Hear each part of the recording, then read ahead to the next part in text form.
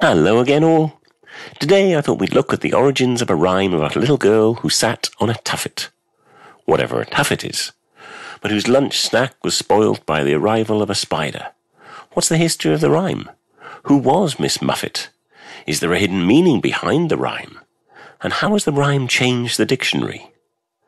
Well, the rhyme as we know it today goes like this.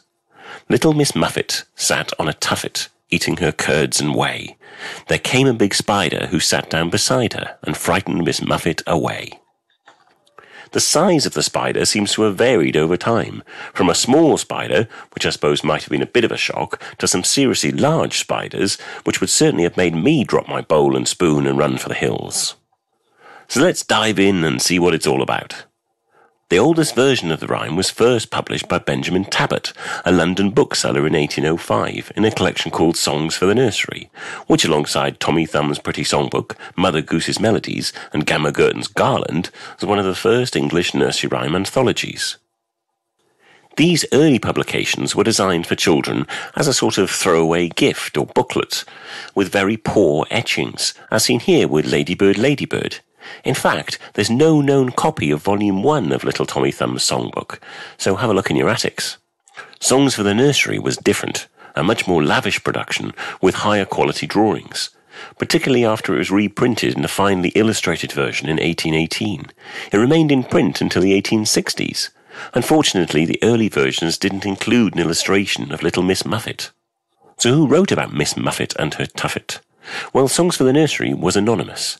It had become a tradition to attribute children's verse to pseudonyms, hence Mother Goose and Gamma Gurton, and the case of Pretty Tommy Thumb, Nurse Lovechild. Songs for the Nursery poked fun at the idea that children's rhymes were a low-brow form of literature, written by nursemaids. It used the subheading, collected from the works of the most renowned poets. It seems likely it was compiled by Eliza Fenwick. Fenwick was an author of children's books, but she certainly knew some of the leading female authors of the age, such as Mary Wollstonecraft, and I suspect she was aware of Anne and Jane Taylor. Jane was the author of Twinkle, Twinkle, Little Star, which was published just 1 year after Songs for the Nursery. However, it seems unlikely that Eliza Fenwick actually wrote Little Miss Muffet, and it might have predated the 1805 publication by as much as 50 years. Little Miss Muffet and her tuffet was just one of a number of songbook characters with alliterative names. There was Polly Flinders, who sat on the cinders, as well as little Tommy Tucker singing for his supper, and little Jack Horner, who sat in the corner, which I've done a video about. But if we look past the alliterative qualities of the name, was Miss Muffet a real person? There's lots of speculation as to who she might have been, which is exactly the type of fun we like on this channel. The most common theory is that Miss Muffet was Miss Patience Muffet, the daughter of Dr. Thomas Muffet, or Moffat, an expert on creepy crawlies and specifically silkworms, working in the late Tudor and early Stuart period around 1600. This opens up the intriguing possibility that as an expert on silkworms he was consulted when Elizabeth I and James I introduced mulberry bushes to England as a way of creating a domestic silk industry. Silkworms live on mulberry bushes, as I discuss in my video, Here We Go Round the Mulberry Bush. I've added a link above. It's amazing how so many of these rhymes seem to link to one another. Dr. Muffet's academic inquiries then shifted from silkworms to arachnids, and particularly spiders, and the theory goes that this biologist also wrote a short poem about his own daughter meeting one of his spidery research specimens. So is there any truth in this theory? Well, firstly, there's a 200-year gap between the death of Dr. Muffet or Moffat in 1604 and the first publication of the rhyme in 1805, so it would have to have been passed through word of mouth through the whole of this period. I suppose that is possible.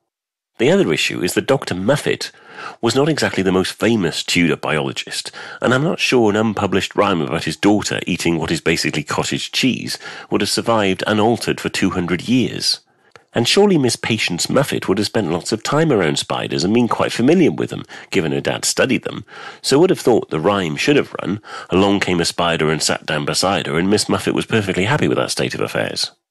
There is another theory put forward by the ever-imaginative Catherine Elwes Thomas, and as were the other theories, see Jack and Jill and Three Blind Mice, she suggests the rhyme is a clandestine way of discussing Tudor royalty.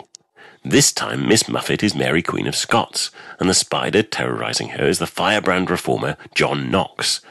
As ever with Elwes Thomas, there's no evidence the rhyme is this old or connected with the Protestant Reformation in Scotland, but I suppose it's fun to speculate. So what about a lunchtime snack of choice, curds and whey? Well, curds are a byproduct of coagulating milk. Coagulation happens when you add an acid like lemon juice or vinegar to milk. The increase in acidity causes the milk protein to tangle together into solid masses. After the curds are formed, they're pressed and drained, and the liquid that's left over is called whey. Curds and whey is just cottage cheese in its purest form. However, this may not be exactly what Miss Muffet enjoyed on her tuffet. Modern cottage cheese is washed, salted and drained. Cream is usually added for modern tastes. The curds and whey of the 18th and 19th century was almost certainly more tart, and I'm not sure the spider would have enjoyed it at all. And so we come to the burning question of what is a tuffet, and the power of nursery rhymes to change the English language. There's some speculation of what a tuffet is when you look at the illustrations. They seem divided on the issue. Either it's a small grassy mound or hillock, which is what I was brought up to think it was, or it could be a stool or hassock. So let's explore. The Oxford English Dictionary is pretty unequivocal that a tuffet comes from the word tuft, meaning a mound of grass. It quotes the scientist Robert Boyle, writing in 1692, long before the nursery rhyme was written down, and he states, and I quote, that it emerged from the ground like tuffets of rushes. So why are there pictures of little girls falling off stools? Well, the good people at the dictionary speculate that it may be a misunderstanding. On hearing the rhyme, but being unfamiliar with the word tuffet, people have assumed that a tuffet is a milking stool, given that she's eating curds and whey. To be fair, I think this makes some sense. But what's amazing is the rhyme has actually changed the definition in the dictionary. So a tuffet has 3 definitions. The first being a tuft, the second, the tuffet, being a hillock or mound, and the third being a stool or hassock. In their notes, the Oxford English Dictionary directly attribute this third definition to a misunderstanding of the nursery rhyme. Let me know in the comments if you grew up thinking a tuffet was a hill or a stool. So that's the story of Little Miss Muffet and her tuffet. I hope you enjoyed it, and if you did, I'll see you again soon for more deep dives into the meaning of nursery rhymes. Bye for now.